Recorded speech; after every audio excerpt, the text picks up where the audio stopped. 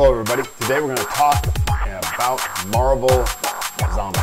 Marvel Zombicide. Marvel Zombicide. So the question that the Game Warrior has for you, and the question that I'm asking myself just like you, is do we buy this? Like, do we go for it, right? Now obviously, if you're a big Simon fan, there's probably already, an itch in your head and you're already going to do it, right? Or maybe if you're a Zombicide fan, but here's the problem with Zombicide. For me, it's just kind of worn out. Like, it was so fun for so long, but now it's just like, and let me be totally clear here. I just bought on sale at an incredibly great price from Miniature Market, Green Horde. Never had Zombicide Green Horde. I got it. Played it yesterday. Got it in, opened it, played it. And I loved it. I remember loving the Zombicide game. But eventually there's so many more games out there that are doing so good that, and when I say doing good, they're just doing new and cool things. It's not the same retread in the undead area, which I did kickstart, full disclosure, and, or the Invader in Space, or the Black Plague, which is actually my favorite, right? And the new second edition, which I didn't even try. Like, I'm not even going there. So the real question, though, is Marvel Zombies. Marvel Zombies. So let's take a look at it, okay? Let's just take a look at it. And the idea here is that your conversation with me, we're going to help each other decide whether to pull the old trigger on this thing and buy it or not. So here we go. Okay, so here's the page. It's on Kickstarter. It's not GameFound. Something to be known. It's been going about 5 minutes, and it's got $2,746,000 already. $2,700,000. It's going to hit 3 by the end of the day. So this is a big one for them, right? I wonder, you know what? Let's go look at how much Zombicide Undead or Alive brought in. Let's see. Undead. Okay, here we go. Let's go check it out. It brought in $3,300,000. Okay, so in the first day, Marvel Zombies is just going to blow that out of the water. So a lot more popular, right? It's got the Marvel IP. I heard that I don't know if the full details on this. Let's go do it again. We got these search functions. You can come along with me. Marvel United X-Men, right? I heard this might very well be that this was Simon's biggest ever. Almost $6 million. Look at that right there. Right there. See on that on your screen? Wow. Okay. So that's big. Is this going to come close? Is this going to come close? Oh, by the way, full disclosure. Yeah, I'm part of that. I'm definitely part of that. And here's the interesting thing. It's more than that because I bought that and then I upped my pledge once I got to the pledge manager. And if I go on this one, same thing. Same thing. Okay, so have you seen the video? We can watch a little bit of the video. We're not going to watch the whole thing, but it's pretty cool. Pretty well done. Doesn't have music. Use your superpowers. Okay, so go watch the video if you want to see the rest of it. And here's Galactus coming. Did you see that? So that's pretty cool. Look, already 10,000 backers. I'm going to hit the old remind me button. Oh, I'm not even logged in. So, well, there you go. Okay, so it's Zombicide. I mean, if you haven't ever played Zombicide before, I wonder how many people are going to watch this and go, man, should I try this? This is my first entry to Zombicide? It might be. That's interesting to think. So, if speaking to you, if this is, you're like, I've never bought a Zombicide game. What's it about? It's this cool little system. You lay out your tiles to create a map on the city. And then there's zombie hordes that just come at you. And there's these wonderful detailed miniatures. So they just appear at spawning points. And your heroes, your little miniatures, move around. And they have to fight the zombies, escape from the zombies, and achieve quests. There's rules for the whole thing. It's really tight. It's really fun. The zombies get more and more. So there's a thematic element with them more and more and more. And at the end, you either get wiped out or, buried by an avalanche of zombies or barely make it out, right? So it's thematic and it's cinematic. And one of the neat things about the game is that as your characters go, there's 6 characters that go around, they gain in power. And that's a real cool feature, right? At first, you can't do much, but as you kill more zombies, you get more powers, and the powers are really cool, and it's really fun to decide. You get to choose. There's a lot of choice points. So in this game, though, there's going to be two versions that we know. The Undead Pledge is where the zombie mode, where you play as the zombie hero. So this time, you're the zombies. Now, that's never been done. I know there's a couple gameplays out there. So I can't but I didn't watch them, and I can't speak much to how this is going to work. You feed off of bystanders to reach your objectives. That's interesting. It says you feed off of them. I wonder if you kill them, or do you just feed off them, right? Because that's a nice way, right? I mean, I'm going to play, look at this right here, Captain America, and do I go around murdering people? That's a thematically weird thing, if that happens. I don't have any problem with it, right? I'm fine. You fight off living superheroes. So superheroes come in, but they're your enemies. They're probably like the abominations. In the main games, there's regular walkers, and then there's these runners, which move faster, kind of like your rage zombies from that series of 21 days, 21 months or weeks movies. And then the third ones are abominations, which are bigger ones, really hard to kill. And so maybe the heroes are the abominations. Hunger makes you powerful. You must devour someone to maintain control. So that might be kind of like a crazy little insanity feature that you saw in some games, where the more insane you go, the more powerful you get, but then you could die. So the more hungry you are, the more powerful you are, but if you get too hungry, you lose your mind, right? Something like that. That could be going on. So the first pledge is just this game is $130. Now I'm going to come right out of the gate. I should have just mentioned it first, because let's just always talk about price first off. I was hoping that was $100. I was thinking it was $100. I'm going to play this game. I'm jumping in. I saw that 130 and it backed me off.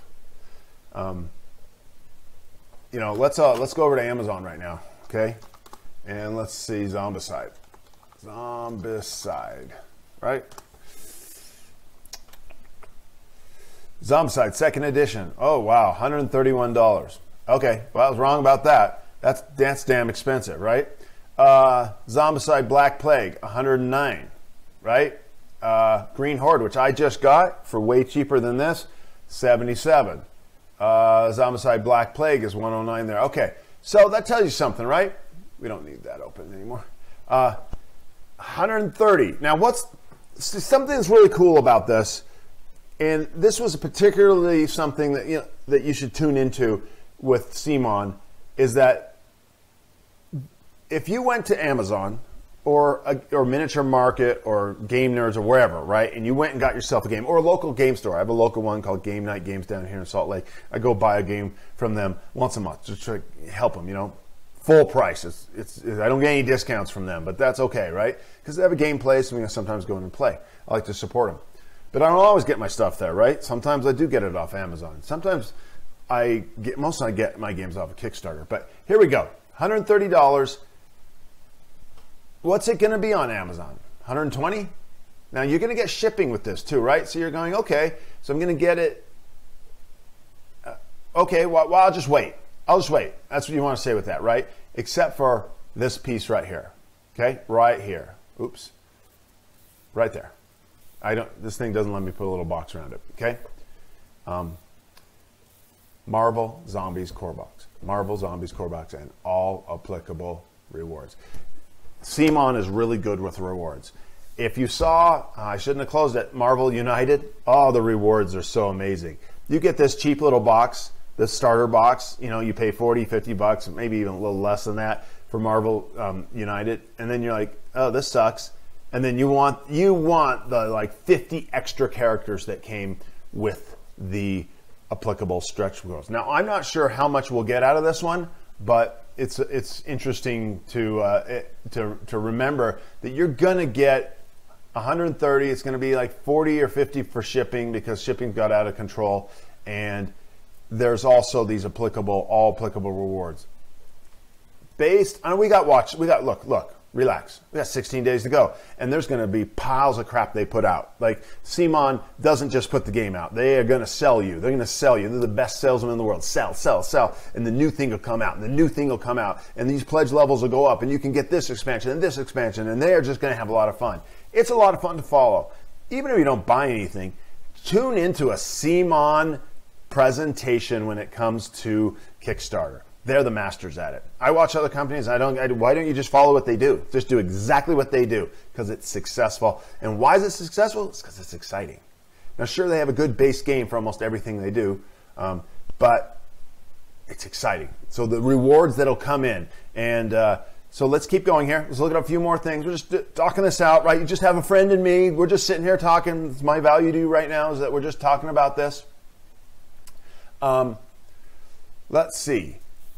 There's the Undead Pledge. That's your main game, $130, right? You're going to get that probably a little cheaper with no applicable rewards on Amazon. Okay? The Resistance Pledge. Now, this is what they're doing is they're putting almost a full second game for $110 extra to get the X-Men Resistance. And so in this game, you play the good guys who are not zombies. Okay? I don't know much about that. Marvel Zombies Core Box plus Marvel Zombies X-Men Resistance and applicable rewards. There'll probably be applicable rewards that go just with this box and some that go just with this one. Now, what I don't see, and I'm a little surprised, is that you can't just get the X-Men Resistance box, right? You should be able to get Undead Pledge, the Resistance Pledge, and then put them together. But for whatever reason, apparently, and this is just our immediate assumption here, this Marvel Zombie X-Men Resistance game does not work on its own. I think you need the base game. Otherwise, it would be separated out. And then they have a third pledge right now, which if you just, kind of like crap your pants at $410, yeah. It's this big, you've seen it around. If you haven't seen it, it's this huge. Look how big it is. These are the little miniatures. This is the full-size Galactus miniature. It's huge plastic miniature. There's a couple people out there who have painted some. They've got some promo copies on the internet. And this right here, head comes off and you can have a zombie version. See the zombie version and the regular version. And the hand comes off and it can be zombie version or the regular version. And so he's like the first expansion that comes with it. So this is interesting. If you get the first two games, how much does he cost? $240, $340, so $40, $90, $150, $170. This pledge piece, this exclusive K, is $170. Now, I'm wondering, $170, right? I wonder if that's going to hold its value. I mean, because it's K exclusive. You can only get it here. That is not showing up on Amazon, except for someone, secondary selling. This one is not K exclusive, not Kickstarter exclusive. So Zombies X-Men Resistance will be there. But what about this? $170. Will you see someone on eBay a month after it's out selling it for $250, $300? Will you see it in 2-3 years for $400 or $500? Who knows, right? That's something to think about. Savvy people, more savvy than me, will know exactly whether that's going up or not. And again, look at that applicable applicable rewards. So let's go down right here to what's in the game. There's not much we can do. We show something except for these miniatures, right? And these are the Zombicide versions of these miniatures, and they're casting them in green, but people will definitely have fun and they'll paint them. This is the zombie mode version, and so these are just the main characters. Then there's cards, zombie traits, eating bystanders, and so those are bystander cards, and then there are bystander miniatures. And then there's shield agents, and then you get to eat those guys too. And then shield guards, they're probably a little harder to kill, and shield specialists, right? And then here's the enemy superheroes: Thor, Spider-Man, Scarlet Witch, Black Panther, Miss Marvel, and Doctor Strange. So the question will be, do you think they'll end up being a zombified version of Spider-Man? Right now there's not. But that, I bet you, is somewhere down the line on that applicable stretch goal world. Okay. There's the tiles and the pieces that go with it. Hero mode compatibility, not sure what that's about. The rule book is something you can go look at right now. I mean, they've been doing a Zombicide for so long. They know how this goes. Here's the hero mode. These are the 6 that you get to play hero with. I'm guessing strongly the applicable daily unlocks and boosters of applicable stretch goals are going to up this number huge. I mean, they did it on X-Men, Marvel United in such a huge way. And that might be another reason, by the way, why this opening price is so high. $130. because they know they're going to give you all boats loads of crap later on. And they do have a little crap at the bottom that they're going to show you. Let's see. And these are some of the bad guys. And here are some more Zombicide versions. Juggernaut, Iceman, Cyclops, Sabretooth, Psylocke, and Dark Phoenix. Look at that Dark Phoenix thing. If you can see it on your screen, it's quite detailed and cool. And of course, CMON is known for their amazing miniatures. And here is the biggest of all amazing miniatures, Galactus the Devourer, the zombie version, Planet Killer. And he's part of the game. He's not just a centerpiece to play with. So, and a lot of cool stuff. And he comes with the Silver Surfer, which is a zombified version and a regular version. And hello, everybody. We are going to get visited by my cat. This is Ragpaw. She's a gamer. She's a gamer. She's a zombie cat. She's not a zombie cat. She is zombie. She's always hungry. She's never not happy. So there's some gameplay over at Quackalope. Both sides, it looks like. There's some exclusives. Now, here they're outlining what's going to come. They're going to produce an Iron Man, a Wasp, a Sabretooth, a zombie Mrs. Marvel, a zombie Rogue, zombie Wolverine. And so that we know is coming, it looks like. Okay? And those are going to be exclusive. They'll be stretch goals. So look, these are the stretch goals that have already been unlocked. So I was already right about this. Should have looked at 200,000K Luke Cage. And then Luke Cage Zombie. So both of those come at 200, right? 2,500, the Beast at $300,000, or is it 3 million? Now that might be 3 million, right? Because they've already hit 2 million. Yeah. So those are pretty slow. I would have expected a lot more miniatures to come out by this time, right? So that's my opinion. I was right, 180 bucks. Oh, I said 170. So when it hits 3 million, we're going to get the Beast. So they're moving pretty slow. I would have expected a lot of unlocks before then. Maybe that's bad news. Maybe there's not going to be a lot of them.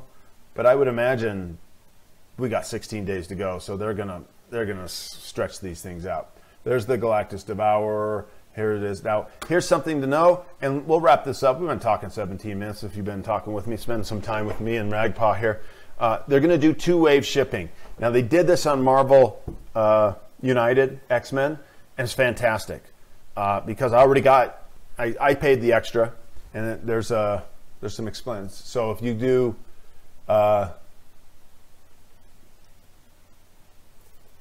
if you do the Resistance, it's going to be $45 to do 1 wave. That means you'll get it all in 2023. Don't do that. That's ridiculous. Pay the extra shipping. Get the 2 waves. It'll be $64 shipping. It's pretty expensive, but that's the way it is now. And then you'll get your Zombicide game, your Marvel Zombicide game this year. They say it's going to be October 2000. I mean, this year we're going to be playing it by Christmas. And they got this game done. Like, they know what they're doing. They've got this plan to be hitting the same time it goes to retail, so it's going to be on Amazon the same time you're going to get it. So if you do it, I'm going to do it. Get the split shipping. Get your game early. And then what's really cool about that is it really generates great customer will. You're going to get this big box, and you're getting to get this game, and you're going to be able to play it. And you're going to like, this is just awesome, right? It came early. Who sends a Kickstarter in 6 months? In October? Right, 10, okay, so that's 10 months, right? That's pretty damn good. That's exciting. That's exciting. And then the next year, they say around June, probably a little late, but who knows with this stuff. Like already my Marvel United X-Men stuff, which was due in May, it looks like it's going to be here in April. They sent out a little note saying, we've got it all ready. It looks like it might even be early. So they probably have this game, they probably have their ducks in a row with this one. And when they say June 2023, they're probably right. That's probably coming in June. So that's a year and a half, right, for the second wave. But you're already going to have that first wave in 10 months. And they're probably going to deliver it on time. You know, I could eat my words here, right? I'm no CMON apologist, but the way they did it with Marvel United X-Men, it's been fantastic. I think they know what they're doing now. I think they've understood pandemic problems and producing. And if you look at these games that people are playing, I mean, they're done. I mean, so, and they're just giving themselves some extra time to do the expansions. Okay? So, are you going to do it? That's the question. Are you going to do it? Are you going to pull the trigger? Here's what I'm going to do. I think I just would BS you. I would be BSing you if I didn't say I was going to do this. I'm going to do it. And what I'm going to do is I'm going to do the US pledge right here. See that? The $130. I'm going to do that one. And then I'm going to wait until this goes to BackerKit, which is the pledge manager, which is if you know anything about Kickstarter, there's a place where you have to go. It's a separate website where you go in and you finalize your order. You give them your address. You can add on extra stuff. You got a little time limit. You can decide what split shipping to do, and then they charge you the shipping. So this is the way Kickstarter works. If I spend this $130 right now, it's not going to hit my card. They're not going to charge it until 16 days go by when this whole thing is done. At the end of 16 days, they'll say it's done. Has it funded? Has it hit its goal? It's already hit its goal. It's $500,000, right? And so then they're going to charge $130. Bam, they're going to hit my card. And then a month to 2 to 3 to 4, whenever they can, they'll open the pledge manager. You get an email and you go in there and they'll say, hey, you got a couple weeks, couple months. It depends on how this game goes. Now's the time. Lock in your address, pay for the split shipping or the single shipping, and up your order at that time. That's the secret, right? And that way I can put off, if I want to buy this, I'm probably going to get yelled at by Simon for telling everyone how to do this. Then I could just up my order later on, right? And that's what I did with our Marvel United X-Men. I did the base pledge, and then right before the deadline, I went in so that they don't hold my money any longer than they need to, bought the split shipping, and then I upgraded to the Uncanny pledge. Okay, so that's what I'm going to do. Here's the question. Here's that question right there. Do you see it? 410. Are we going for the Galactus pledge? And here's the thing. The way they do things, there's a huge chance there's going to be extra expansions coming. So this is not the end. This is not the end. It's going to go higher. It's going to guaranteed go higher. So right now, where are you leaning? Type it up in the comments. Me, I'm not thinking of getting that Galactus pledge. $180 for that big thing. The only thing that gets me thinking about it is thinking if that thing becomes like a collectible and you could sell it for $500, $600, $700 later on. That's a thought. Okay, everybody. Enjoyed spending 22 minutes with you. Exciting. This kind of makes this, when you're a hobby gamer, this is kind of what you wait for, is this big stuff like this. This gets you all excited. But you don't have to buy it. You know, here's the thing. When it came to Marvel United X-Men, that game, okay, I keep referencing it, getting the extra content is going to be key. It's just such a simple base game that getting all that extra content is absolutely thumbs up. You want that content. I don't know about this. There's a lot of games on Kickstarter that people put out. You get the base game. You could play it 5 times, 10 times, 20 times and go, I don't know. I'm done with the cycle of the game. We're not going to play it again. I don't really need those extras, right? There's a game that I won't mention it, but I've got all these extras sitting there and I'm looking at them. Oh, hell, I'll tell you what it is. It's Nemesis, okay? So I got the base game of Nemesis and I got all the expansions for it. And I'm just having so much fun with the base game. I just wondered that I'm ever going to use them. Here's another one, Lords of Hellas, another great game. Oh, I love Lords of Hellas. And I went on the secondary market. I got the Warlord box. I had to pay a lot more than I would have on the Kickstarter. And I got all the extra expansions. I'll never use them. Oh, I just went through each one. I bought them pre-painted. Someone had painted them. This guy was great. I'll never use them. That could be the case with Marvel Zombies. You could get this base game and just play with your family for 30 games and go, we're good. We're done. We're done. We don't need any more.